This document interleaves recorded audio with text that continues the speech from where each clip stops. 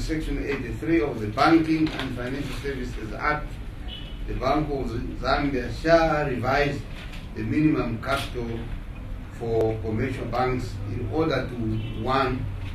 Provide for the tiering of the minimum capital requirements for local and foreign banks operating in Zambia, and 2. To increase the minimum capital requirement from the current 12 billion to 104 billion for local commercial banks and 520 billion for foreign commercial banks. At the prevailing exchange rates, this means raising the capital for the foreign banks up to $100 million and for the local banks up to $20 billion.